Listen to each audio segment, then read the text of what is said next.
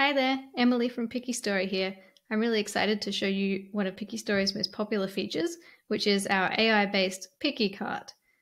So basically, you can use this cart as a slide cart in your store, and it shows AI-based product recommendations when customers add products to their cart, and also when it's empty.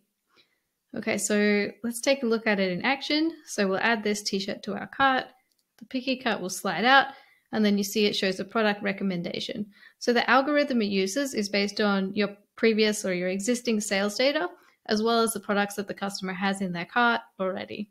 So you can see it shows the recommended product here. Customer can choose the variants, and then they can add it to their cart.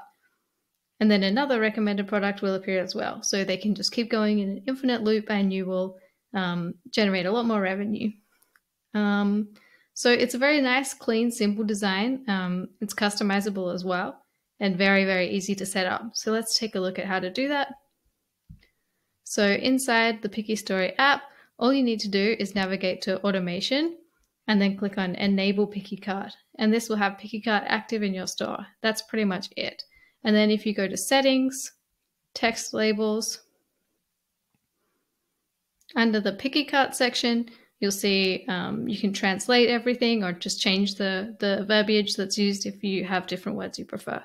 So that's pretty much all there is to do it. It's really simple, but a really effective way of increasing your AOV and store revenue. Have fun.